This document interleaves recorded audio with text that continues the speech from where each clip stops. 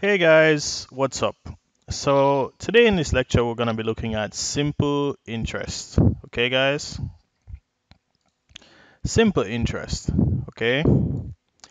And it's very simple actually. And let's look at the definition here. It says the interest paid or computed on the original principal for a loan or investment for a certain period of time. Okay?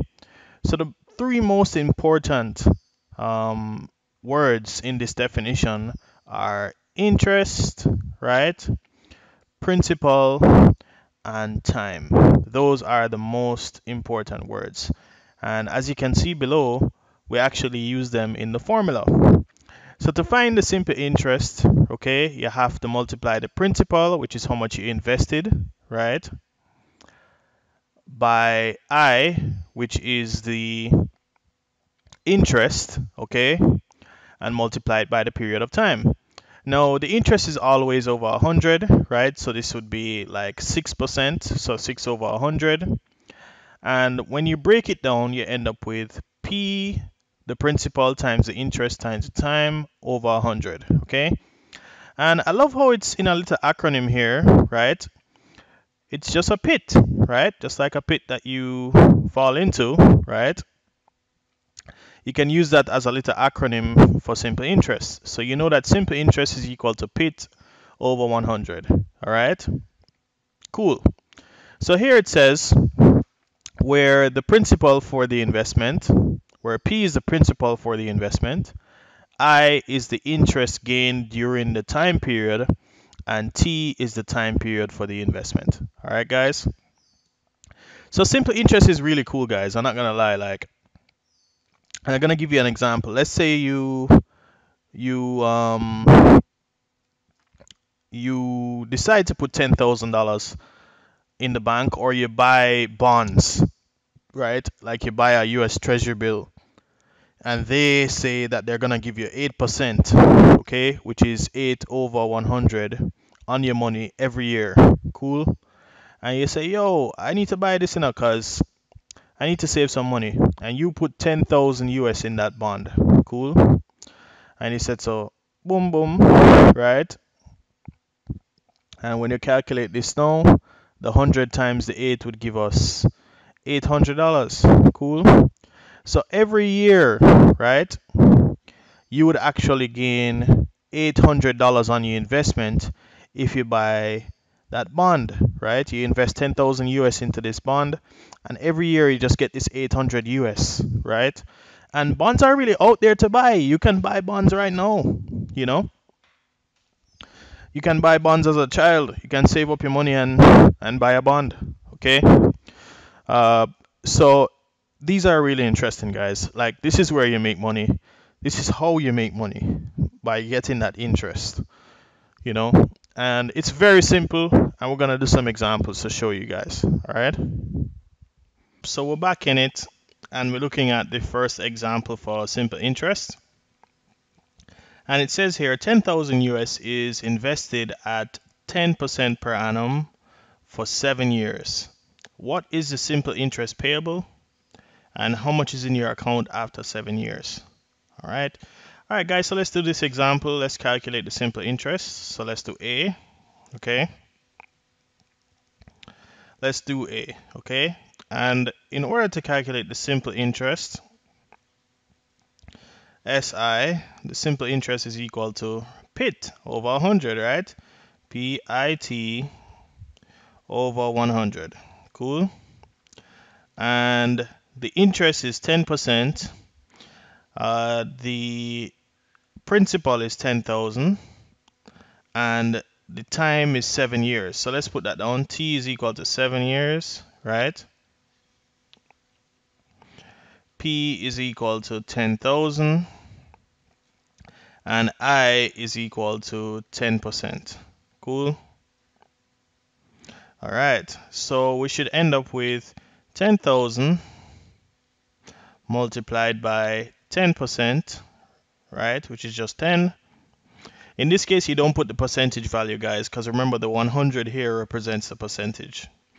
So you put 10,000 multiplied by 10 multiplied by 7 divided by 100. Okay.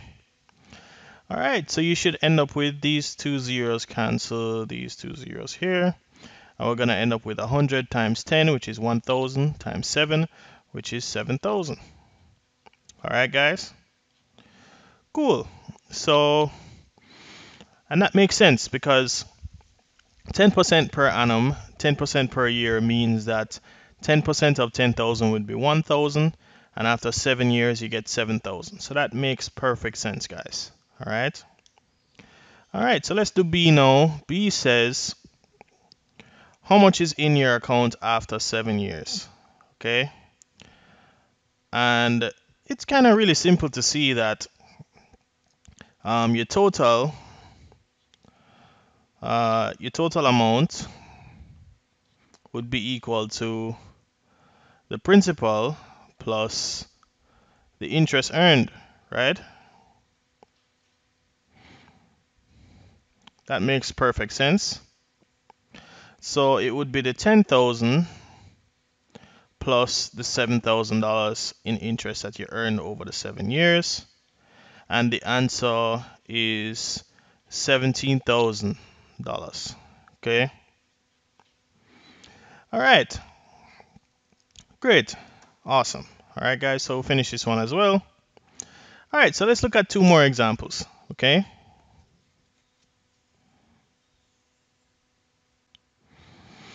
Hey, guys. Great. So back in it, and we're looking at the second question for simple interest here. And the second question here says, a woman decides to save to buy her car in cash. Very smart woman. All right. And she goes to the bank and buys a bond which pays 7% per month, and she invests $500,000. So the bond is paying 7% per month, and she invests $500,000. Okay. Now A says, how much interest is she paid each month? All right, so let's calculate that. So for A, the amount of interest she's paid each month is the 7% per month. Right, so the interest per month is equal to 7 over 100 multiplied by the 500,000, right? Okay, and we could use the same formula, Let's put it in the formula form. Remember, the simple interest is equal to PIT over 100, right? So let's use this formula to calculate it.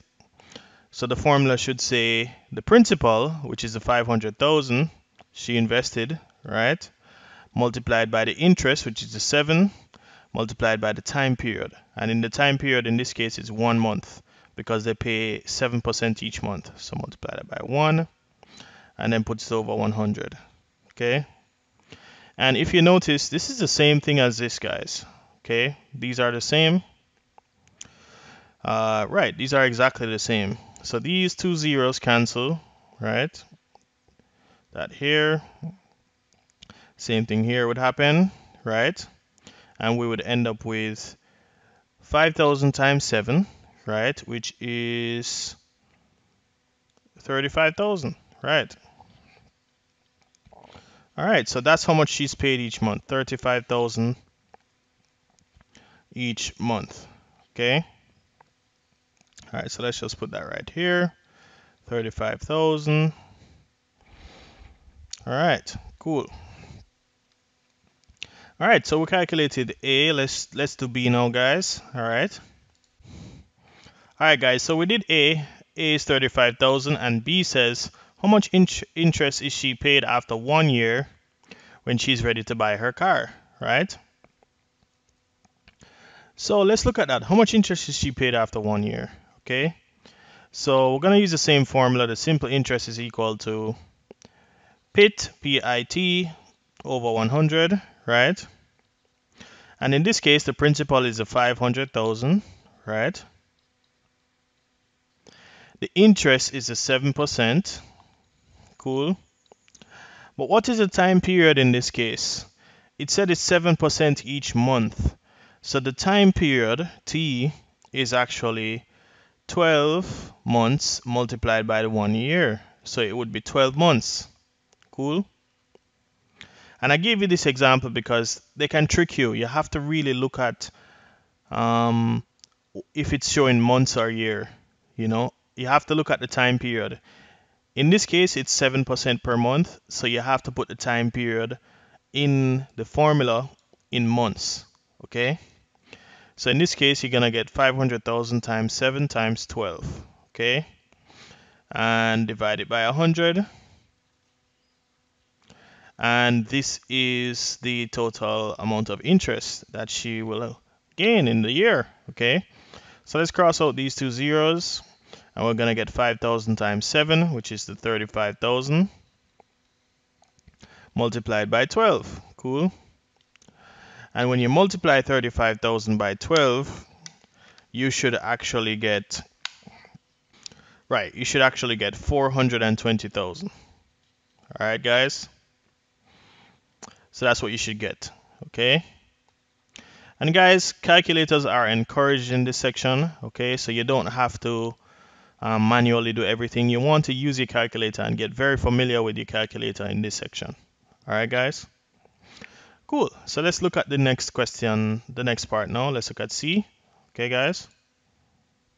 All right, guys. So we're looking at C now, and it says, how much does she have in total, right, after the year is finished? Cool. So remember the answer for this one was actually 420,000, right? Cool. 420,000. So 420,000 plus, which is the interest that she was paid, plus the principal, the 500,000, is equal to the answer. Okay. So how much she has in total must be the principal plus the interest. All right. So in this case, the 500,000 is the principal and the 420,000 she gained in the year is the interest. So it's going to be 500,000 plus 420,000, which is equal to 920,000. Cool. Awesome. And I'm sure she can buy a nice Swift with that. She can buy a nice Suzuki Swift for that price instead of buying the old little Hyundai, or the old little Honda them. So she in a better position after the year, after saving and deciding to buy the car. All right. Okay, so great. All right, guys. So let's look at one more example. Should we? I don't think we should look at one more example. Let's look at a real life example. All right. Let's look at a real life example to see. Hey guys. All right. So for my last example here, we're gonna use a real life example. Okay, for the third example. And I love these real life examples because it gives you a real feel of the fact that you're going to use this information in the future and it's going to be useful to you. So I'm here on Sagicor's website, right? Sagicor Bank. And they're saying, or Sagicor Investments, it seems. And they're saying they have US dollar bonds, okay? And it says our US bonds are ideal for investors seeking currency protection while meeting their medium to long-term goals. Investors have the opportunity to diversify their investment portfolio by investing in international bonds in different markets and industries. Cool. So they're saying that the minimum amount to invest is $1,000 US. So yeah, you need $1,000 US to buy these bonds, right? And the earnings are up to 8% per annum. Okay. Right. So cool. So let's just do an example of that. Okay, let's do an example of that right now. Let's say you go to Sagicor and you say, listen, you want a 1,000 US dollar bond, and right, so you want to buy a bond, and they said the earnings of up to 8%. Let's assume that the earnings are 8%. So the principal for that you plan to invest is 1,000 US, right? the interest that you're gonna earn per annum is 8%, and you want to invest this for 5 years. Cool. So the time is equal to 5 years, right? So let's just answer the question. No, how much interest would we have after 5 years? So let's just multiply that. Let's find the simple interest. After 5 years, it should be PIT over 100, right? So this would be equal to the 1000 US multiplied by 8 multiplied by 5 years over 100. Cool. So we're going to cross these two out, and we're going to end up with 80 times 5, which is 400 US. Cool. So that's not too bad. That's not really too bad. Every year you'd get $80, right? And after 5 years you would have 400 US extra on you $1,000. So after 5 years you'd have 1,000 plus 400, which is 1,400 US, right? So this is really nice, guys, and this is really good. This is what saving and investing is all about. And it seems small, this 400 US, but it can be really big if you invest in more, right? Suppose you had invested 10,000 US instead of, right, suppose you had invested 10,000 US instead of 1,000. You'd actually end up with 4,000 US after 5 years, and you'd end up with $800, right? You'd end up with $800 every month. Sorry, not every month, every year. So if you had an extra 80 US each year, your life would be much better, all right? Or if you had an extra 800 US each year, your life would be much better, you know? And let's say, for example, you invested 100,000 US, right? If you had an extra 8,000 US each year, dude, you would live a nice life. You'll have to put teeth in now and then, you know? Seriously, because things would just be so much better. So bonds are good, you know? Bonds are good. They really are. And if you buy it in US, you protect against currency protection, as they said, which is really important. I don't know if you guys realize, but you know, the Jamaican dollar is just rising and rising in terms of, you know, 1 week it's 124, and then boom, it's 131. You know, and it's just gonna go up and up, guys. So it's very good to invest in US as well.